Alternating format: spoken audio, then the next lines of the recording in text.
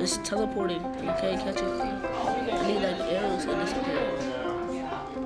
Games are important because, number one, it's problem solving, but also we like the games because students have an opportunity to fail at something and then go ahead and continue it and be successful at it. In our English classroom, students are currently using Minecraft with our game design teacher. At the end, they're going to create a story using Minecraft in the English classroom. The game is used to give them a basis for their narrative work. It's an integral part of the class. The students in video game class, they design the games that go into the arcade cabinet. The students in shop class design the arcade cabinet, and then the students from art class design the art on the cabinet. Let's face it, kids love games. They'll play them whether you want them to or not, so it's a matter of harnessing that power and that draw and using it for, my English purposes.